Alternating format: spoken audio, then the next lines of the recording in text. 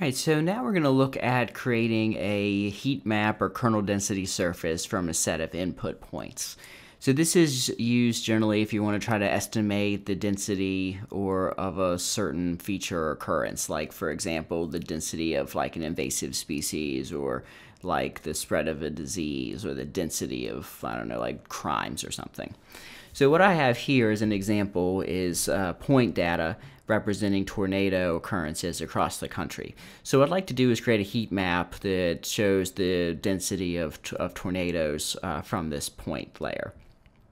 Okay, so there's a couple different options within QGIS. So there's kernel density options under Saga and under GRASS. What we're going to look at is the heat map or kernel density estimation function underneath the interpolation subtoolbox.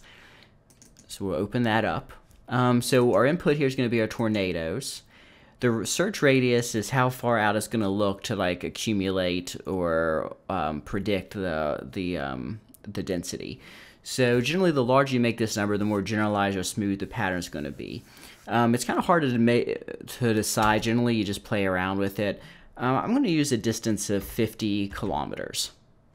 So we'll switch this unit to kilometers there. And then the pixel size, we're going to switch that to the whole country. This is pretty large. So we're going to set that to 10,000. Well, let's do 1,000. That seems reasonable. Number, rows, and columns.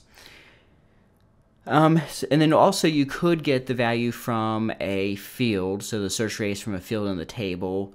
You can also apply a weight. So for example, in this case, we could weight it against like the F scale score, but we're not going to do that. And then this is the function used to fit or build the kernel or estimate the density. We'll just leave that at quadratic. This decay ratio only applies to triangular kernels, which we're not using. And then you have an option for spitting out raw values or scaled values. We'll just leave it set to raw. Okay, so that should allow us to generate this surface. So I'm going to hit run and close. Okay, so there we go. There's our surface.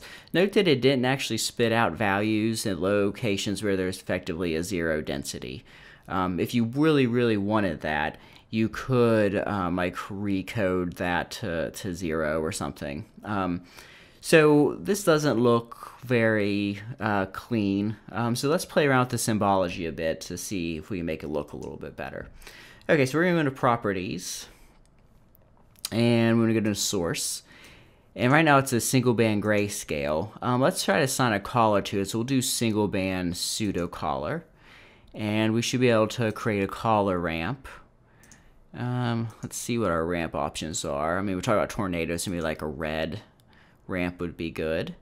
And we'll just use a continuous scale. I think that makes sense. And we'll hit apply and OK.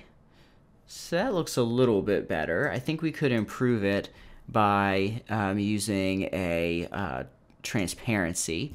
So we're going to set the transparency a bit and move this over here so we can see it. And let's turn the point layer off because that's kind of interacting with it a little too much.